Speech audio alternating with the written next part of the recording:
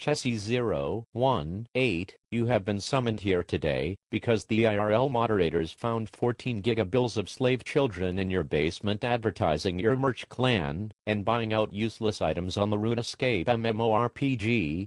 Where is your lawyer? I am going to represent myself because I have 200 meters XP uses in the law skill. Also, because CrystalFarm is too fucking poor to buy upgraded extra normal, and state is too glitchy so only 2 Lego pixel actors can be used. Very well. What were your motives for enslaving 14 gigabills of children into doing your bidding? To make the megapixels of GPs in the RuneScape and become a pro-rich giga hacker scaper. Very well.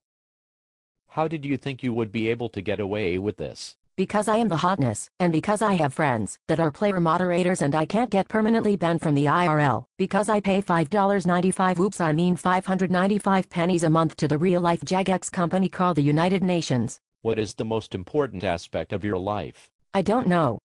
I can't choose between my 91 meters of construction XP uses, or scamming GPs from 12-year-olds. Chessy018, you are being charged with 7 offenses. These are kidnapping, holding people against their will, forcing children to work for you, mint cake scamming, owning a merch clan, and throwing your 6 piles of maximum pixels oops I mean cash at the one general. Your 7th conviction is slavery, because I see here that you are paying the children in gigabills which is not a real currency.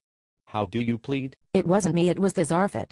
Chessy018, are you aware that you are under oath and that you are facing 6 consecutive life sentences for your crimes? HMGWTFBBQ shut up, you are just mad because you don't know how to merge gigabills of GPs. I have added a new conviction to your list, being annoying.